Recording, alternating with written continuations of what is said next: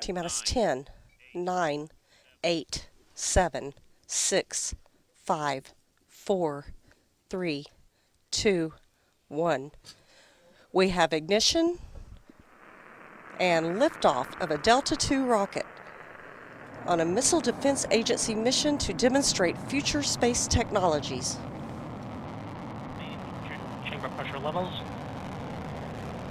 good chamber pressure readings on the verniers, and good symmetrical burn on the ground-lit solid motors. 22 seconds into the flight.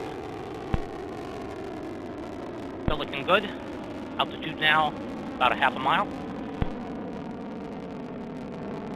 32 seconds. Vehicle now passing Mach 1. Vehicle now going transonic.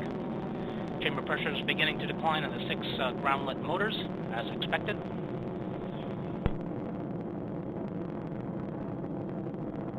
Seven seconds in, now passing max Q, maximum dynamic pressure in the vehicle. 55 seconds in, less than 10 seconds remain on our solid burn.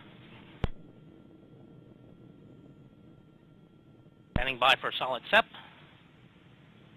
And we have separation.